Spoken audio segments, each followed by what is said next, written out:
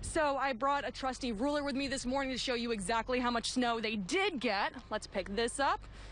And looks like 6 inches, guys, so I'm not sure if this is really the jackpot area anymore. Now, that being said, I will say that it has been raining outside. The temperatures have warmed up, so some of the snow could have definitely melted during the overnight hours. What's really the issue this morning, take a look up there, is the wind. You can see the flags blowing furiously in the wind this morning.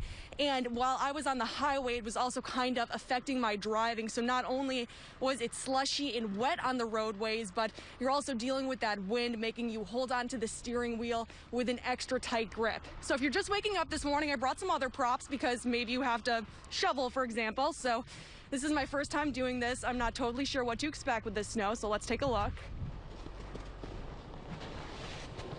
Okay, yeah, it's heavy snow. We can confirm that the snow is very wet and very heavy, and the plows have been really working hard to clear this. In fact, we spoke to a plow driver last night. Take a listen.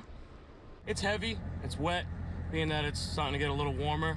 So, I mean, yeah, it's a little harder to push. It takes a little bit more to keep up. Quite of a busy night.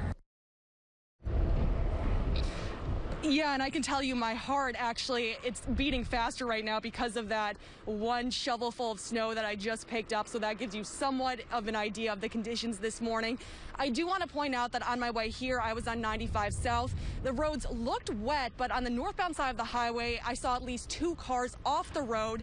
So while they look wet, just keep in mind it's also slushy. Take it slow because, as always, it's better to be safe than sorry. We do want to show you other parts of southern New England this morning, so let's head straight to Connor Cyrus. He's live for us in Foxborough. Good morning, Connor. Good morning. Well, that the morning commute is a big concern for a lot of people.